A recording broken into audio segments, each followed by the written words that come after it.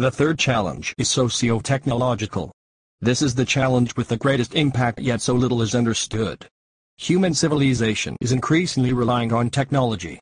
However, educators must stop to ask if this reliance on technology seamlessly and automatically transfers to humanistic endeavors like education.